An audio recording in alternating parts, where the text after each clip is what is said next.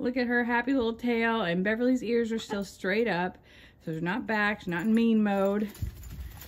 Oh, now she is though. Okay. You provoked the demon. No, no, no, no,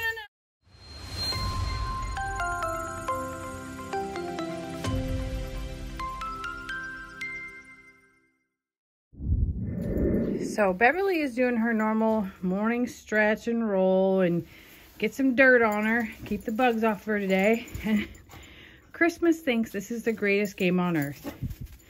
Christmas does not understand that this is what a donkey does, and she's not trying to play. She sure thinks that she is though. And Beverly's like, look, it's part of my morning, it's what I have to do. And Christmas is like, well, why? Why? Poor Bev. And Christmas does not, she's trying to play with her. She is not being mean. She's not trying to nip at her heels to provoke her to be mean or to be mean to her at all. Christmas thinks that Beverly is playing, and they do play together all the time. This is just the first time that Christmas has seen Beverly get down and roll, and Christmas is like, oh, we're playing that game, because that's what her and Millie do. So Christmas doesn't realize that she's a donkey and not a dog. But look at her happy little tail, and Beverly's ears are still straight up. So she's not back, she's not in mean mode. Oh, now she is though. Okay. You provoked the demon. No, no, no, no, no. No, I have a rake in my hand because I'm cleaning out the stalls. Run, Christmas, run! Beverly has the devil in her. You should know that by now. Poor Dixie. She's like, this is too much for me. I know, I know. Christmas, stop it. Now you are taunting her. She's giving her a little sniffy. I know, there's going to be people that are all over in the comments like, why would you let the dog in there if she's going to do this, if she's going to be at risk of getting hurt? You can see that her tail is up and that this is a fun game that they're playing together. And that Beverly's not really out to hurt her. She's out to play just as much as Christmas is. Yeah. This is what Sunday mornings look like. And look at all these guys looking on over here like, what in the world is happening? Well, hello, Leonard. Good to see you. Dixie is a little perturbed because we're not going out today.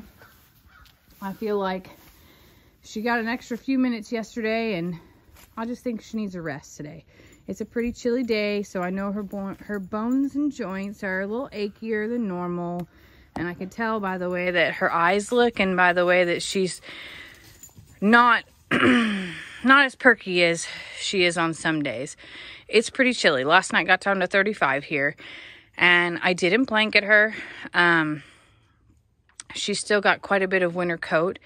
Tonight's going to be 32, and depending upon how she's doing today, I may put one of the light blankets on her, which I've never done before. I've always just been winter blanket or no blanket, and I realized that I needed to step up my blanket selection Christmas because of Dixie's condition, and I needed to have just an array to be able to accommodate what's going on, because we've always done, if it's freezing or below, to put a blanket on her. Well, the freezing actually doesn't happen till tomorrow morning at 7 a.m., which is already daylight, and it only happens for 1 hour. So it doesn't make sense while it's 50 degrees to have this big winter coat on all night long and make her sweat. It'll actually be worse for her.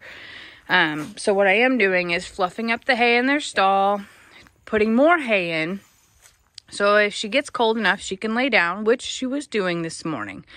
It's not a colic lay down, it's a restful lay down. She's not rolling or things like that. I know, beautiful. I know. Hi, sweet. I know, baby, I know. We have good days and bad days. And something that the vet told me is you embrace those good days.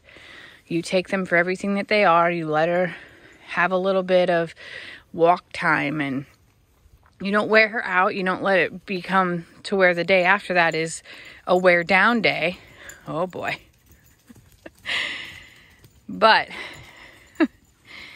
do you see that's happening over there?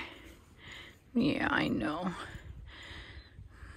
But you spend time and you show love and you groom her more than you've ever groomed her, and you just take cues from her. And that's what we do, right, Dixie? I've seen her have some really wonderful days. And believe it or not, the temperature is a huge factor in it. On those days where it's cooler in the mornings and warm sunshine in the afternoon, I feel like her body responds the best. And I feel like where it's a 60-degree night is where she probably gets the most rest, and she's not too cold. She's not, she's still cooling off, that type of thing. So she's getting plenty of water. She's taking her meds. She's getting the right foods. We just have good days and we just have bad days, just like the rest of us. And just like anybody with any medical condition, it's,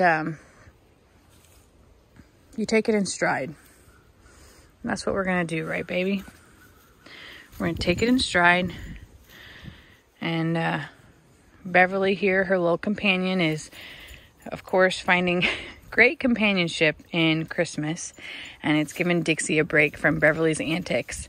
And sometimes Beverly goes out without Dixie. And she's worn out enough that she's okay with that.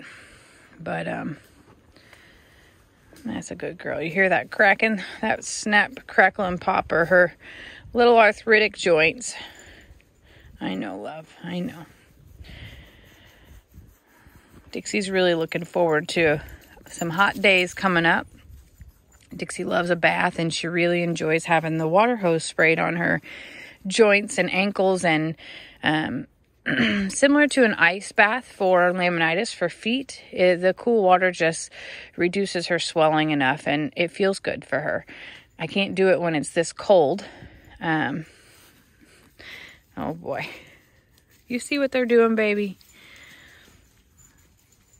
I'm telling you, the fun doesn't end. Okay, Christmas. Hi, Bev. Are you ready to have a good day now? You ready to have a good day, Beverly?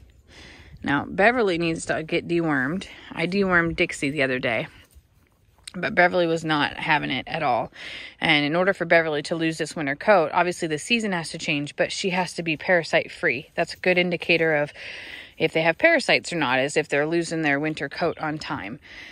So we got to deworm Beverly, but I need Lester's help for that. And he's a little busy at the moment. Stop. That is medicine in my pocket, and it's not for you. Bev, stop it, baby. I know, sweetie, you're so tired today. Hey, that's not yours. You naughty little donkey. All right. Dixie, you get some rest today, okay? Get yourself in that sunshine. Stop it, Bev. I'm going to put it in my other pocket. I'm putting it in my other pocket, girls. You've already had your medicine, my love. Yep. Get yourself in the sunshine. Get you a good nap. And then maybe take a couple laps in here. Then maybe later on today, if I see how you're feeling, maybe I'll put the halter on and we'll go walk around the yard a little bit. How do you feel about that? Pretty good? Okay. Listen, I love you both. Okay? I love you both so very much. I'm sorry that today's not a great day. Beverly's found someone else to mess with. And sadly, it might be me too. All right, baby. Go get some rest. Mama loves you. Beverly, stop it.